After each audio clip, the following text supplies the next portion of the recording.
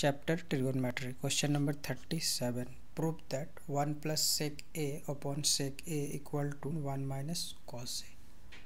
तो इस क्वेश्चन में पहले हम LHS को लिखेंगे. LHS is equal to 1 plus sec a upon sec a. तो सबसे पहले इसमें हम sec को cos के रिस्पेक्ट में चेंज करेंगे, तो ये 1 अपॉन cos a होगा और अपॉन 1 अपॉन cos a. अब हम इसका एलसीएम लेंगे तो ये होगा cos a और ये होगा cos a plus 1 upon cos a.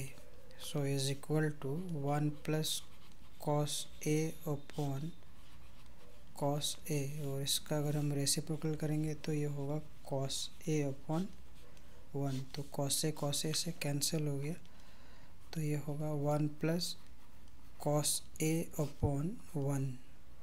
और अब हम क्या करेंगे, ये न्यूमरेटर को रेशनलाइज करेंगे, तो ये 1 minus cos a upon 1 minus cos a होगा. सो इज इक्वल टू, और ये होगा 1 minus cos square a upon 1 minus cos a. So is equal to 1 minus cos square ए का फॉर्मूला होता है sine square A upon 1 minus cos A. So is equal to RHS. So hence proved.